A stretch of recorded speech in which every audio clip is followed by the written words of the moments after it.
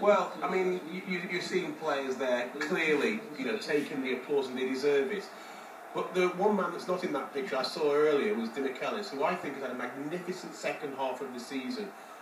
He came up through an awful lot of criticism. He didn't let it bother him, but like so many, Joe Hart was the same.